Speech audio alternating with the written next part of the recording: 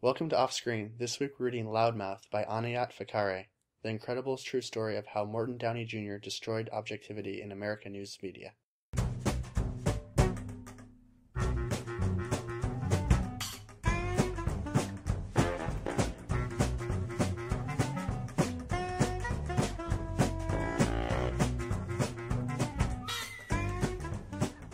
What do we know about the writer?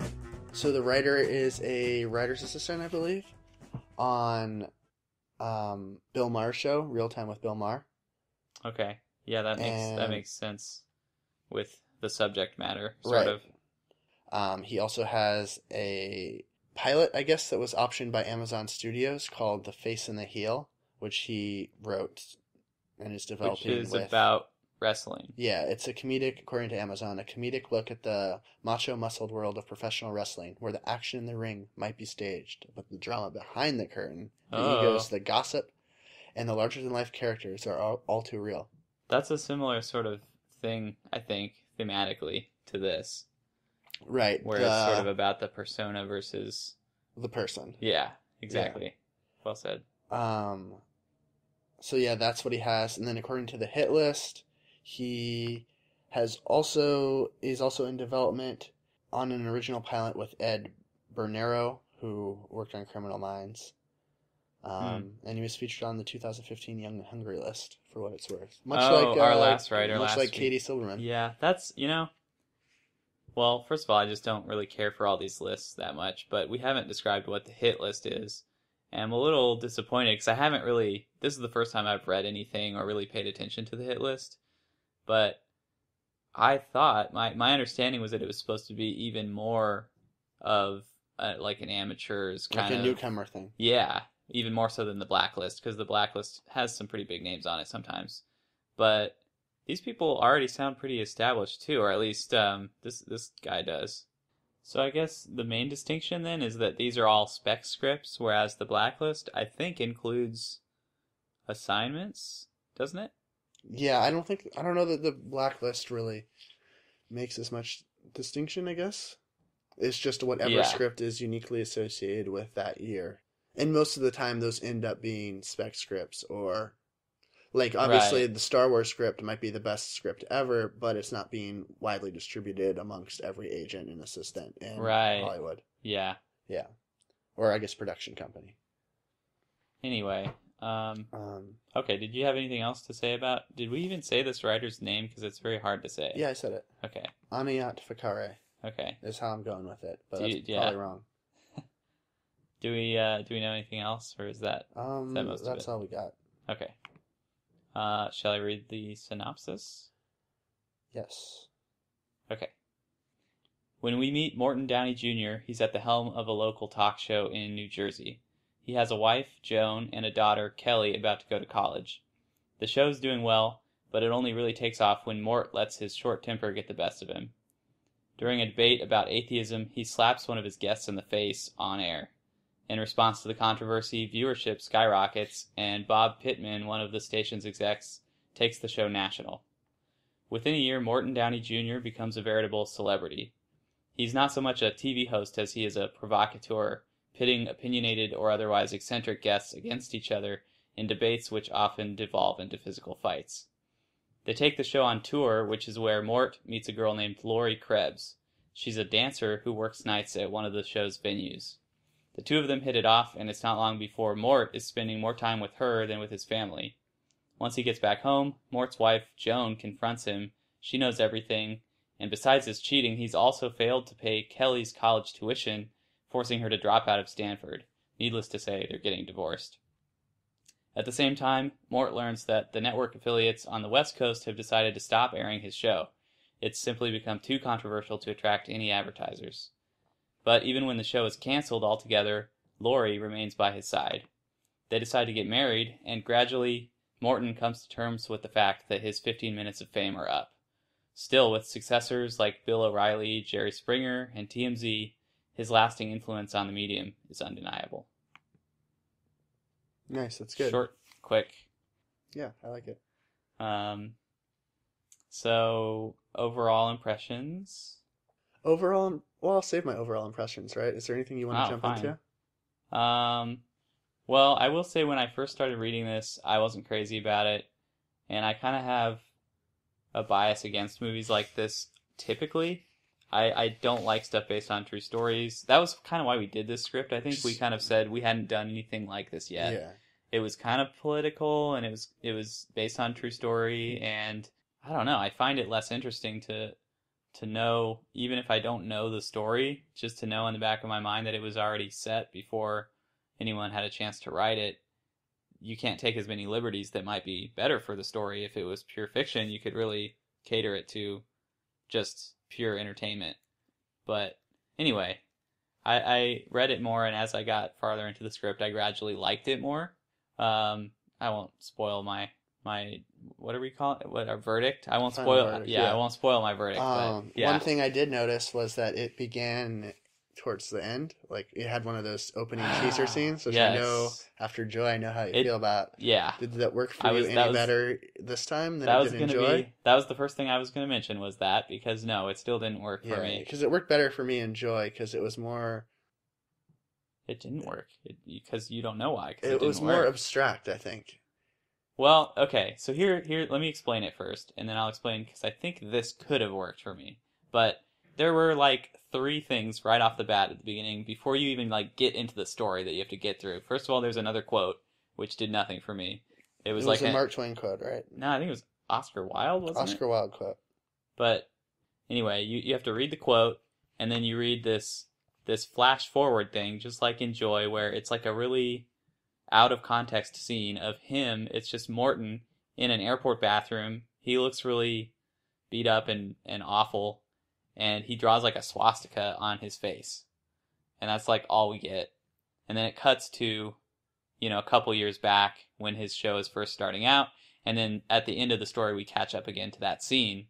Same device as Joy, and it still really bugs me. So you have to get through that. But then one other thing, there's this whole other framing story about him doing like a one-man show. Did not work for me at all. Yeah, I hate still that. Don't understand it. Every so often the film is like intercut with these scenes of him narrating his own life story in like a one-man show on stage. To an audience that we don't see for most of the screenplay, and then suddenly at one point we do, and it doesn't really make sense why it's those people. It's like a fantasy. It's not really a thing he's doing, but it's more of just like, to me, it felt like it was just a way to guide the audience's reactions, to teach or tell the audience how they were supposed to be reacting to what was happening in the story, which felt very condescending to me. Like, we're supposed to be excited at this part in the story, so we cut to this audience and they're all cheering. It's kind of like a cop-out. Like, that's the through line for the screenplay, rather than showing us. It's just, he can just straight up address us. I would say, I would say it was like a crutch, but I would only say that if it needed it and it was really relying on it. But I felt all these emotional points anyway, and I knew what I was supposed to feel and how I was supposed to react. So I think it's a pretty good script, and you could just cut it all out, and I don't think it would really lose anything. It would just be better. I think my greatest problem with the screenplay is that I don't really care about Morton Downey Jr., and the screenplay doesn't make me care about him. The far more interesting story here is the one related to the evolution of news media. Okay. So, like, his life and the personal details of his life are pretty unimportant to me. Well, he's not that noteworthy of a person. He didn't have much of a personal life, though. To me, that was one thing that we see a lot of shit with him. Like, he has a lot of having sex with groupies and being in love with Lori. Yeah. His girlfriend that he cheats on his wife with. Yeah, there's also like a very small subplot with his daughter picking a college, and he wants her to stay close to home, and she doesn't. And there's some understandable. Why wouldn't you want to get away from this dude? he's a kind of a bad dude, but I found him fascinating as a character, and I was still engaged, and I cared about him. Okay. I think you're just heartless. Well, it's quite the turn from last week. You said I had way too much empathy for these characters. Right. Clearly we're both are schizophrenic. Unstable. Yeah. Anyway, no, I didn't like.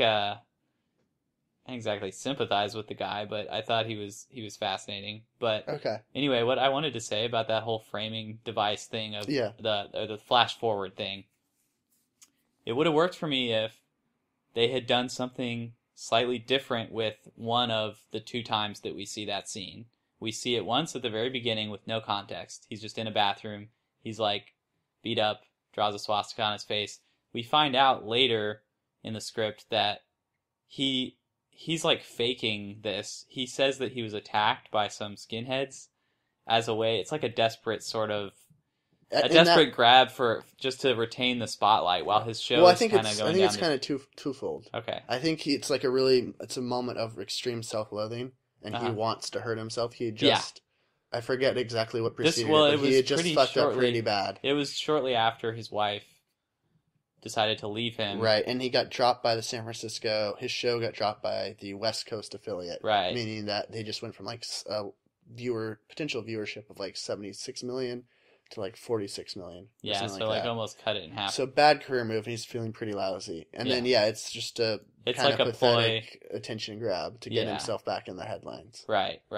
So anyway, what I was thinking would have made it work for me was if in the beginning they somehow managed to sell it as he really was attacked. And we don't know better because we have no context yet. Yeah. He's just saying he was attacked by these skinheads. And then when we catch up to it later in the story, we realize, oh, he did that to himself.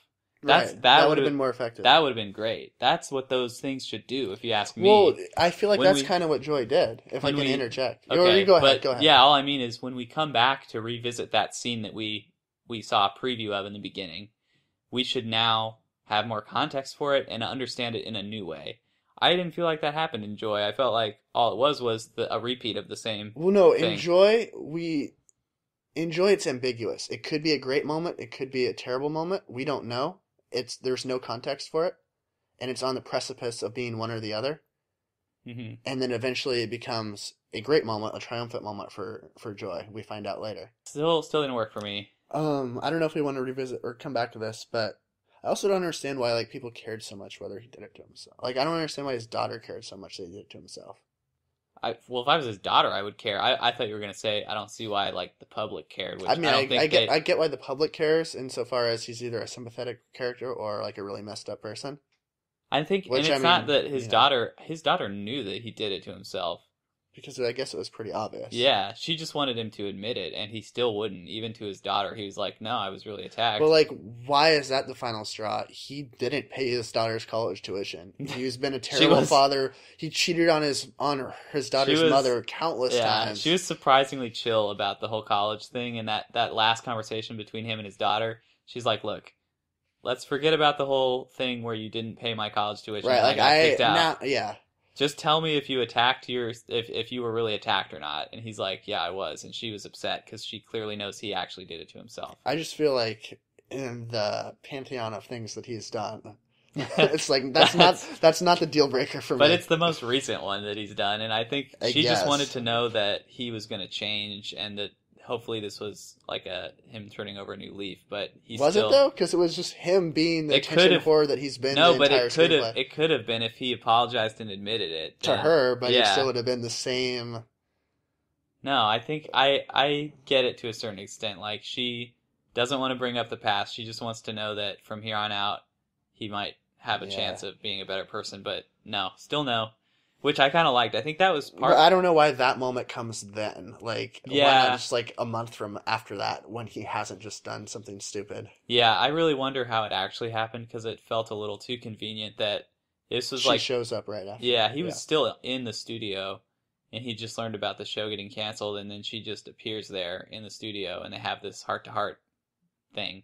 That felt a little convenient. I don't know if that's how it actually happened in real life, but but what I was going to say was, I think maybe part of the reason that I started to like the script more was when I realized the direction it was headed in, because I kind of thought, this is sort of what I was saying about Joy, too, where it seemed like the story was kind of idolizing her too much, and she never did anything wrong. Mm-hmm.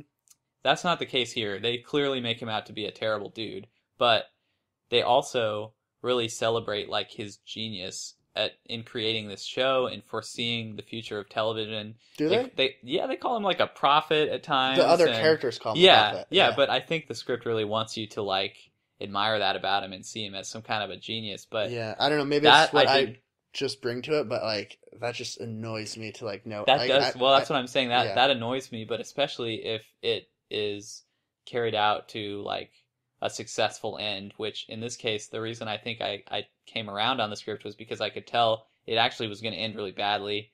And he kind of did get his comeuppance. I mean, even though, he had his lasting impact on the medium of television, his life really did kind of fall apart. And he was punished for all the things that he had done. And so that, I think, kind of sold me a little bit more on it.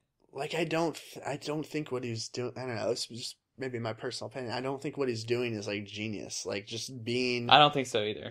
Yeah. It's like I watch a lot of like sports television. It's like Skip Bayless just says the most asinine, ridiculous shit, and people tune in to it just because they disagree with it because he's knowing like he's not as dumb as he's playing, and he's saying stuff that he knows is stupid and wrong just to get ratings, and I don't like that. Yeah, it's just bad for the world. So yeah, there's that. There was a really cool montage in here. I thought it was really cool. It's a split screen montage where on one side of the screen you're seeing kind of his life with Lori and his sort of secret life with this girl, and they're just living it up, having a great time. And the other half of the montage is his like home life and sort of his work life too, falling apart all at once. You get all these shots on either side of the screen, and it was really cool. I just haven't seen that done before, and I thought it was clever, and it worked. And it was all set to "Never Gonna Give You Up," the Rickroll song. You know that whole thing, right? Oh, of course, yeah. Yeah. Which is pretty. I thought it was great because I think it's actually an appropriate use of the song. Like in terms of I can see a lot of movies trying to do a Rickroll just as a joke, and it's just for the sake of the joke. But like here, the lyrics actually kind of make sense. Is it appropriate like time wise? Like I think so. Yeah, chronistically. I think that song came out around that time. It suited it felt right for this type of movie, and it I think really helped with the like 80s vibe. I don't know, I got a very good 80s vibe out of it, and I can't even explain why. Well, it's not even that much 80s. It's like 80s, very 90s? Very late 80s, early 90s, I guess, but no, you're right. There were a few scenes which did not contain Mort, just really briefly, sometimes even just parts of scenes. Mm-hmm. And I just wanted to make a point about that because it never mattered to me. It never worked. And I feel like the Rebecca and Billy Boggs scenes. Yeah, and it felt really obvious to me that you should just lose those. Like, I think a good writer should be able to look at a script and see if it's veering towards something that could easily just all be in the point of view of one character. And if it seems like it's working that way, which this clearly is, most, like 99% of the scenes are from Mort's point of view. Mm-hmm.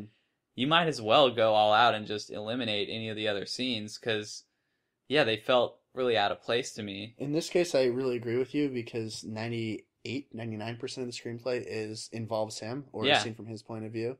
And the structural device, like with the voiceover, is like his subjective experience. So the screenplay really is inside the head of Mort.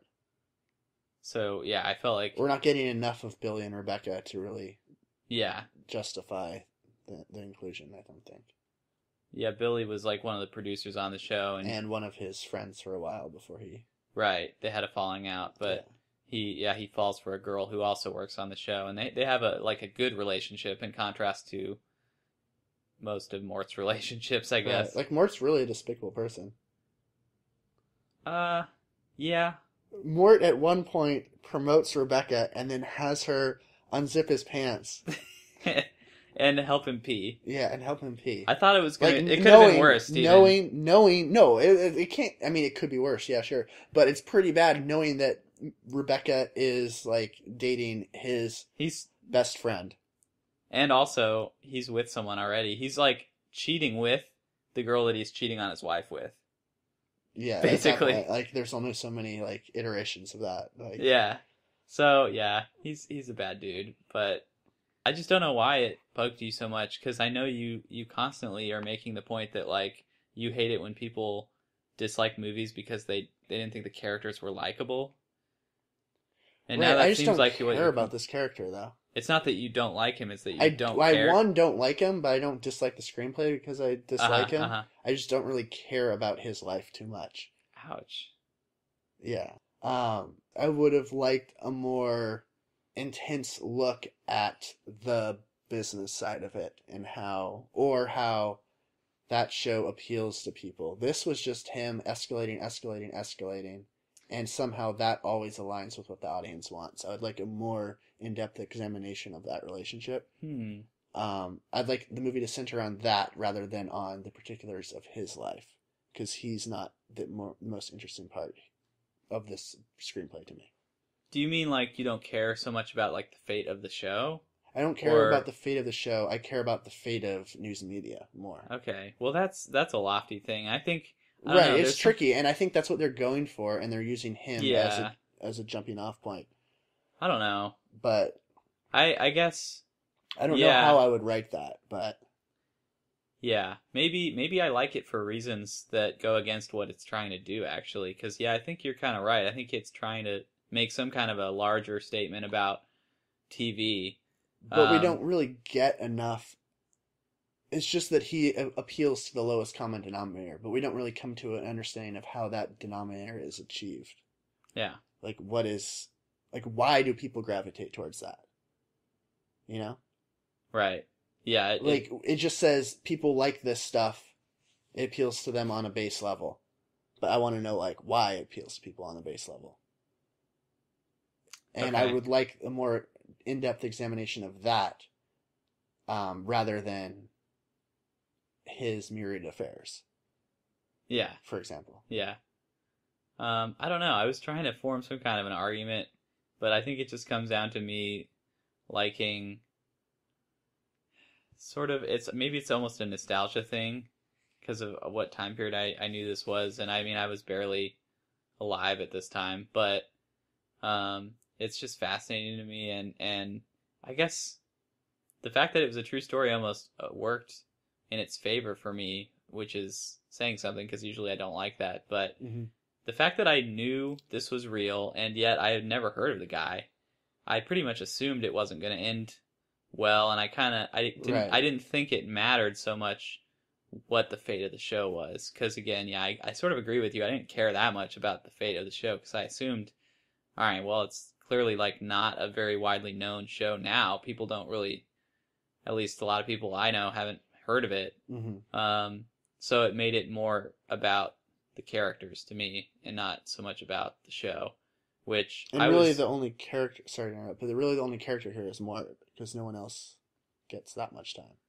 Yeah, I guess. But I took it as, I thought it was interesting enough just on that level. And I think this is exactly the kind of movie, this is exactly the kind of person that we should be making this kind of movie about. Because it's someone who was undeniably really important, and yet pretty much no one, I'm not going to say that, but a lot of people nowadays don't know who he is. Yeah. So I think that's the perfect subject for a movie like this. And a lot of the stuff is still pretty relevant. I mean, he was talking about some issues that are still really relevant It today. didn't come across that he was really talking about them. Well, it was more like he was acknowledging them. He was maybe he was possibly making them worse, actually. But there was like a he was fostering hatred. Yeah. No, you're right. It's still, those hot button issues are still hot button issues today. And it's kind of refreshing in a messed up way to look back and see like, oh man, yeah, I thought things were bad now, but they were just as bad or worse before. Yeah. There's something reassuring about that. I mean, I think this is like it's like well written. I don't know. I feel like it's just, to me, if are we gonna move into like verdicts? Do you have other stuff to say? Not really. I feel like it's a very proficient, kind of more or less proficient screenplay. It's just I would probably pass on both. Wow.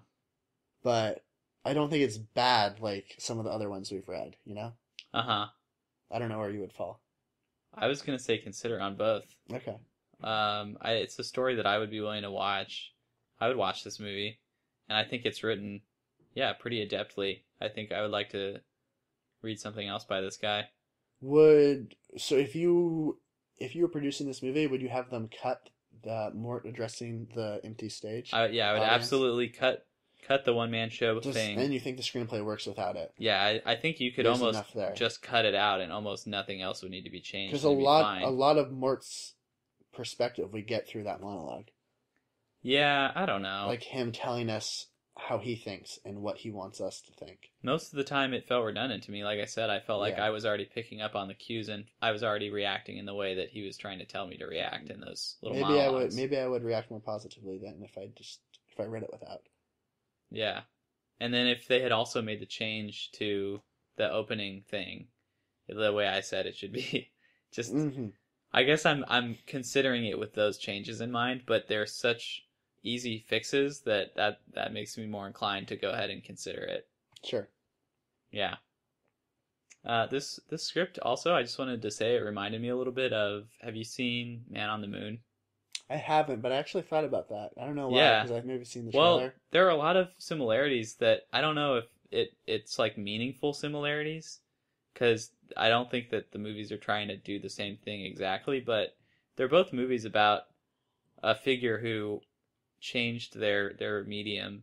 Well, in Man on the Moon, it was Andy Kaufman and stand-up comedy, but there were some interesting, just like incidental parallels, like the wrestling thing. I know this writer is writing a script about wrestlers, but also I feel like there's an element of that in this script where it's about showboating and like spectacle and persona. Right. All of that, actually, yeah, that's really nice. All of that plays in, and yeah, Andy Kaufman had a whole wrestling bit that he went through, like a phase in his career where he was doing that sort of as a joke. There's also the really important like sidekick character, which we didn't really talk about Billy in this much, but he and Morton were very close, and they were friends, and he was his producer and helped launch the show. Yeah, so there was a character in Man on the Moon played by Danny DeVito, played a very similar role. Yeah, I don't know. I just feel and it took place in like the 70s and the 80s. But the fact that it was like a period, sort of a period, I don't know if you can call it a period. Is there a time limit on what you can call a period piece? Like how far back it needs to be? 2014, man. You can do a 2014 January 2015. But they were both, set in the past, and I don't know. They had a lot in common. Man on the Moon is good, though. Check it out. So, you'd consider the screenplay, consider the writer, and recommend Man on the Moon. Yeah, I guess I think it carries less weight to say you recommend a movie than the kind of recommendation we're talking about, because the movie's already been made. It's not like the fate of the script is in my the balance. Yeah. But sure, go see it. It's a good movie. Cool. So, I don't feel like we were very funny this time. No?